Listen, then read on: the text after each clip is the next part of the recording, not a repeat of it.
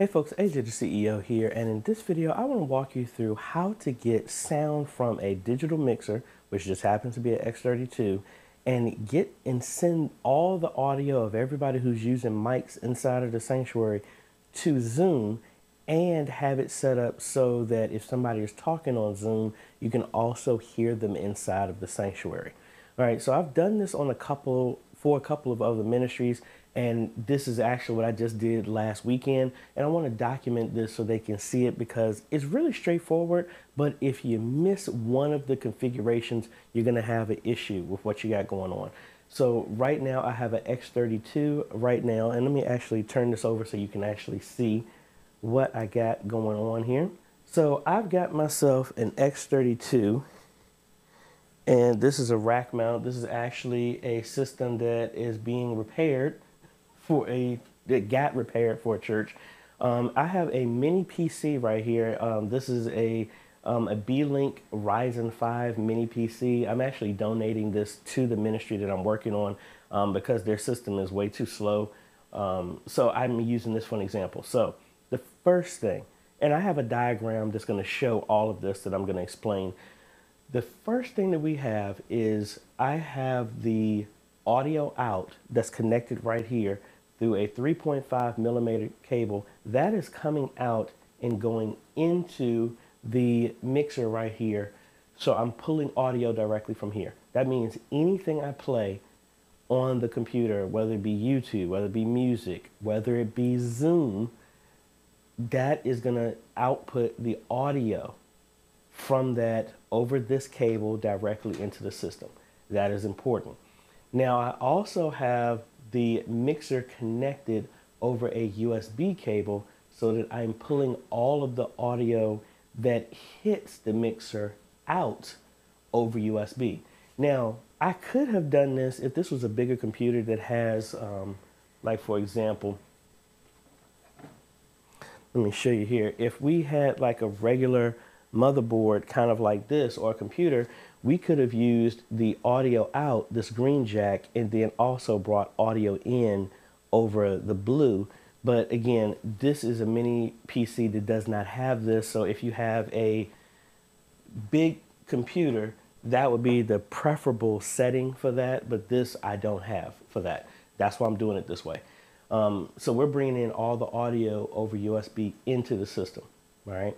Now, the other thing that you want to avoid, especially with doing this with Zoom, because we're sending everything from the mixer, which includes the computer, we don't want to loop it back on itself. So we're going to make a custom mix so that the computer is not included on the audio that's coming right back. And this is mainly for Zoom because everybody is already hearing what's happening in Zoom. The Zoom program is happening that. So in other words, say Sister Susie is talking and it hits Zoom, we want her to be heard in the system, in the sanctuary. That's why this is coming out. But when we pull audio back from here, we don't need to send Sister Susie back to everybody in Zoom because everybody's already going to hear Sister Susie in Zoom. All right, I hope you understand that.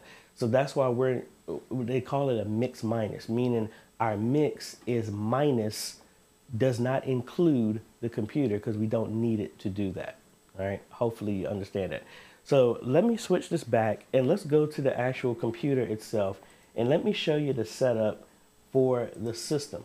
Now, here inside of the controls, you see I have a live stream mix. This is for the live stream. They're not live streaming right now. But I have another mix, which is nothing but the Zoom. So if you see, if I go to the main, you see I'm bringing in the computer audio. That is coming in on the mix, on the main mix. If I go to the live stream, you see I could bring the live stream audio. I can turn up the PC. So that would be included in the live stream. The phone, if I have my phone connected to it, that would be included in the live stream as well too. Now, the mix I made for Zoom, I do not want to include the PC for that same reason. I don't want to loop the audio back on itself. So we'll play around with this so you can see.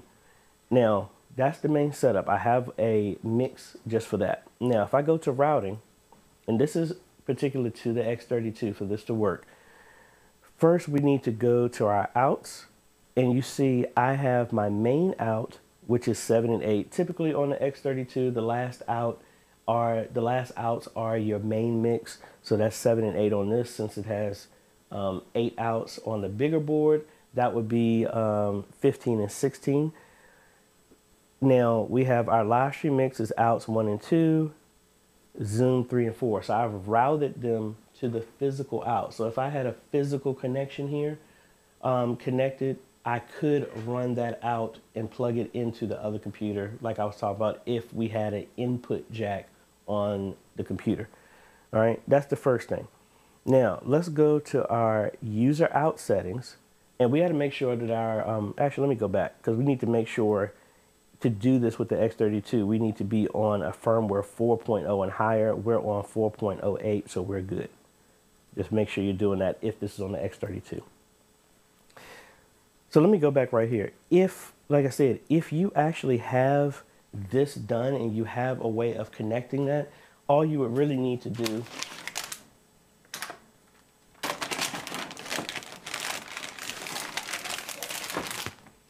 is get a cable like this, which is my typical dual XLR to 3.5. So like I said, if you were doing this with a computer, all you would have to do is connect this to the line in right there. And because of how this is set up on the board right now, all I would have to do is actually physically connect this to the outs on the back of this board for outputs 3 and 4, and then this will work the exact same way if you didn't want to use USB. All right, now the next thing we're going to do is come down here to user out, and we want to map the outs of the board to the physical outs. It sounds redundant, but hopefully this will make sense here. So we're going to say the source for our outs is going to be 3 and 4. That's where we're sending mixes 3 and 4, which is the custom mix for the Zoom that does not include the PC audio. That is routed to our outs. All right. And then the next thing we're going to do is go to the card. And for the card, because the card is going to see outputs 1 through 8 over USB, that's what that is.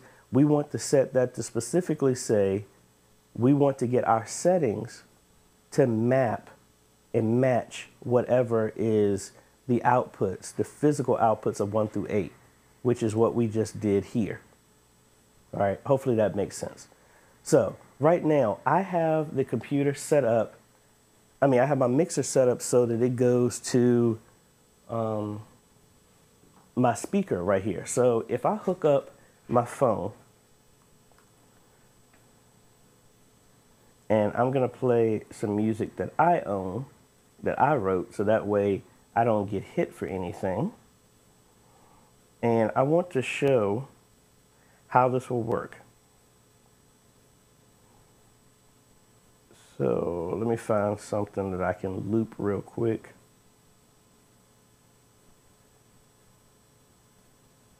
All right, so I am playing some music right now over the phone, as you can see. Now that is not included, actually that is included on the Zoom, so that's how you're seeing that activity. You're not hearing it because I have it down here. So if I turn it up, now you're hearing it through the house. So what does that simulate? That means that if I was playing this right now, playing audio, everybody on the Zoom could hear it, but the sanctuary could not. We can do that in reverse as well too.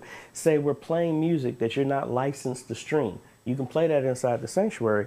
I could turn this volume up, but then on the Zoom or the live stream, if I turn it down, they won't get that audio. That's the exact same thing we just did with Zoom. All right. So we want to be able to hear when people talk inside the sanctuary. So if I go back here, that is going to be from the PC. When we start talking on the PC, we'll be able to hear it here, but we do not need that volume looped back in our Zoom. All right, so with that being said, let me turn the music off and let's go into Zoom now. Oh, also, I didn't mention this. To get all of this to work, you also need to make sure, especially if you're using the X32 or any board that actually has a digital out, you need to probably download the software so that your computer can actually see the board. So that is what this program is. I got from Behringer's website. So now this runs in the background, and now my computer can see the X32 as an interface. Now, remember when we talked about the 1 and 2, how we have the outs. When you have that software installed, the computer is actually going to see multiple inputs, 1 through 8 and 1 through 8 for outputs. So when we do this, we're using the physical out. We want the physical speaker out on the computer to be our output. So in our settings, we have speaker set for that for our out. For our input, you see we have 3, 4, 1, 2. We got a bunch of other settings right here, but we're using 1 and 2. So we need to change that to 1 and 2 right here, because that mimics what we just did in our routing right here for 1 and 2. So 1, 2, 3, 4, 5, 6, 7, 8 is the same thing that is right here, 1 through 8, 1, 2, 3, but we're using 1 and 2. So we need to make sure, see the outs right there, 1 and 2, that's what we're using. So that's what we set. The out 1 and 2 from the mixer is coming into 1 and 2 on the computer. That's what that setting is. And I know it gets confusing. That's why I want to walk through all of that. So now we got that set up. We're going to come over here into Zoom, which I already have set up. And we want to make sure our audio is right. So remember, if we test our speakers, because we have it routed, and we have our PC audio turned up, let me go ahead and close this so we can get back to our audio settings. So if we go back to our main, we want to be able to hear the PC. So if we've done this right, when we test our speaker, we should hear the speaker test inside the sanctuary. All right, so we got that working. So when anybody was talking on Zoom, we'll be able to hear them because of the setting. We are sending our audio out over speaker. Now, if we did everything right, when we test our mic, and we're using input number 1, we should be able to get audio. So let me test this. Testing 1, 2, 3, testing 1, 2, 3. Test, test.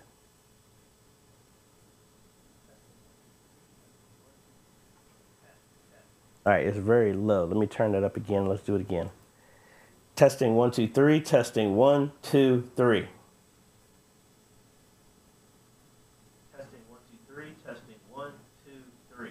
All right, so our settings are right. So in theory, we should be good. So let's verify this whole thing. Now that I have this Zoom set up, let's go ahead and I'm going to join in on this Zoom on my phone. Now be very mindful of this because this is going to cause an echo just because of how close I am.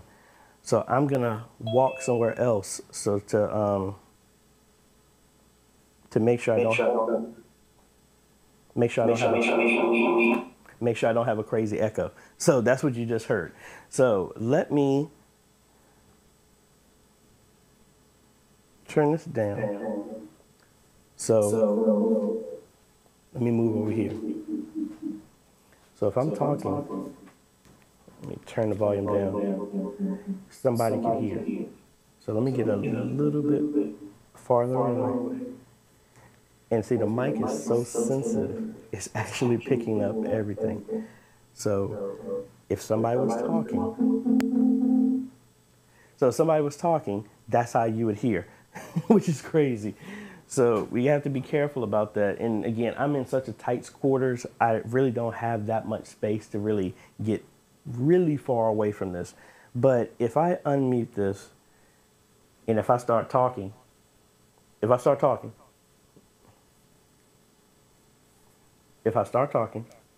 you should be able to hear. Test that. 1, 2. Hopefully you can hear that. This is weird to be able to replicate all this. So that's how me talking in here, everybody can hear. Let me put this over here so y'all can actually, no, because I have the mic on me. So that's how y'all able to hear it. But anyway, that's how you can hear everything going through. So if somebody was talking, you'll be able to hear them fine. Now, you just have to be aware that if, say, you want to bring somebody in to hear them in the sanctuary, what I would have to do is unmute them or ask them to unmute, and you don't, that's how you can control that. So you got to be very careful of that. So let me mute this mic. And then let me unmute this. Testing. Testing. 1, 2. Let me move farther.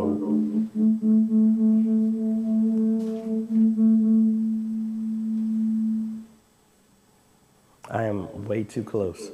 All right, so I've turned the volume down, so hopefully it won't pick up from the mic. But you hear it's not that bad of an echo. Again, if somebody's at home and they're not in the same room, you're fine. So this is one of the other issues that happened with when people had this set up. You see how sensitive this is. It's picking this up from this far away. So let me mute this again.